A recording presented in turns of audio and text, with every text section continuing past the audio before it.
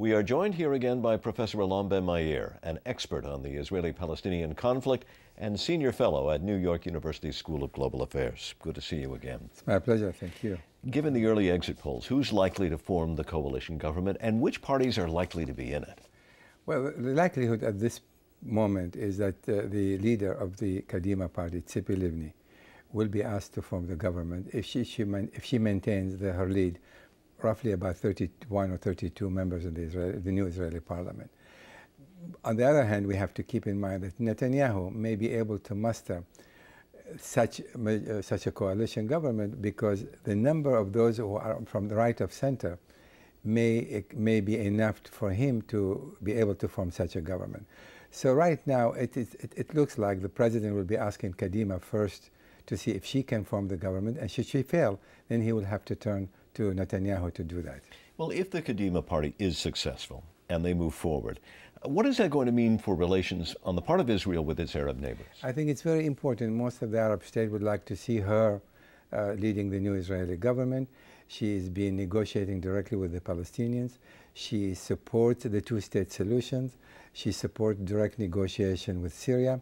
So from their perspective, she will be the far more preferable candidate to lead Israel the next 3-4 years.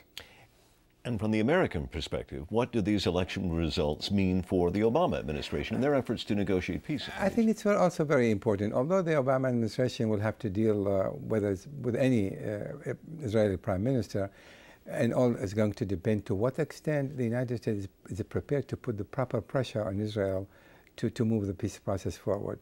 But certainly dealing with Tzipi Livni will be easier than dealing with Benjamin Netanyahus, the Likud Party leader.